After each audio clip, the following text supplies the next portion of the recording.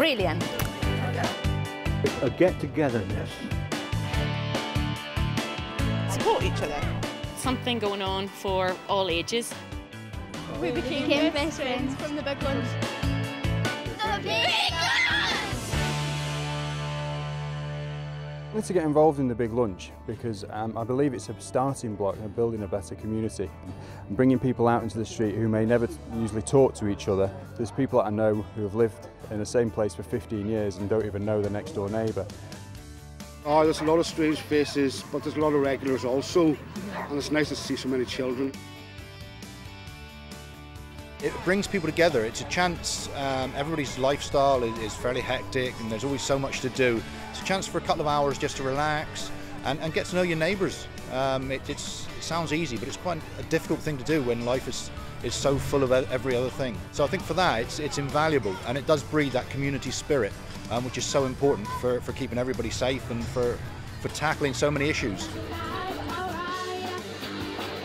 I think the good thing is that you tend to meet people that you see passing in the street, but you never have a chance to see who they are or what things you have in common and how you can support each other.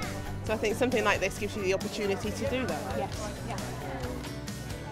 Well, it's sensational. Before I knew John, I always went over to the other side of the road to avoid him. But eventually we made friends.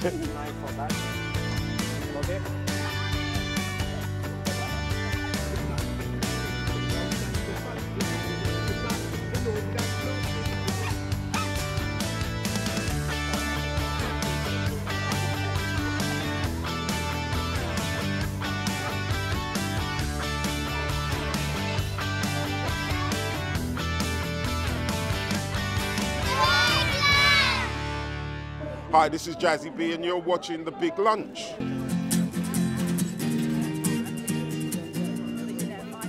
Brings you together.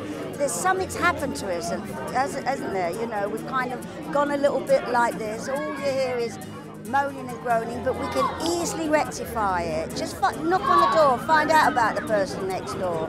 We used to be so bloody nosy. It doesn't have to be poncy, it doesn't have to be, you know, glamorous. It could just be a bowl of something to eat together. And that's what it's all about, community spirit. I love people to get together. I love cooking, and I always think that the one way of getting people together in a good way is round a table eating and drinking and having a good time. And I don't think we do enough of it in this country. You could actually live next door to somebody that can actually help you in your business or to help you in whatever form in life that you need help with, but you never know. And it's great to make that contact, and there's nothing better than sitting and having a meal and having a chat and put a bit of music on in the background. It breaks down mistrust, and all the evidence is that when people know each other by their first names, crime comes down. Big Lunch!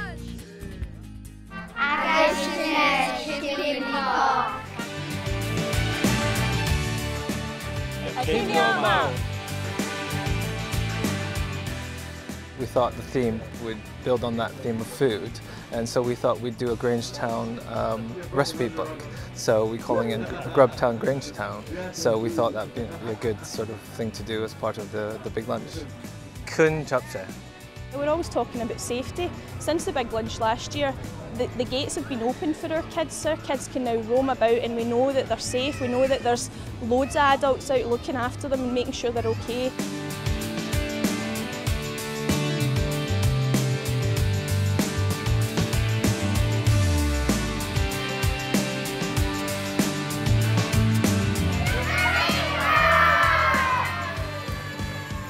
Big Lunch 2011 has been a fantastic event. I think we've had over 1 million people having taken part in street parties and gatherings in parks and public places across the UK.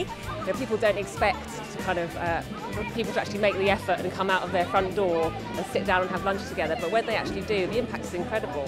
One of the things that I think we're all coming to realise as we head into the 21st century is that the narrow confines of sustainability are not all about energy use and water and all that. Most of it, the heartbeat of it, comes from the way we treat each other.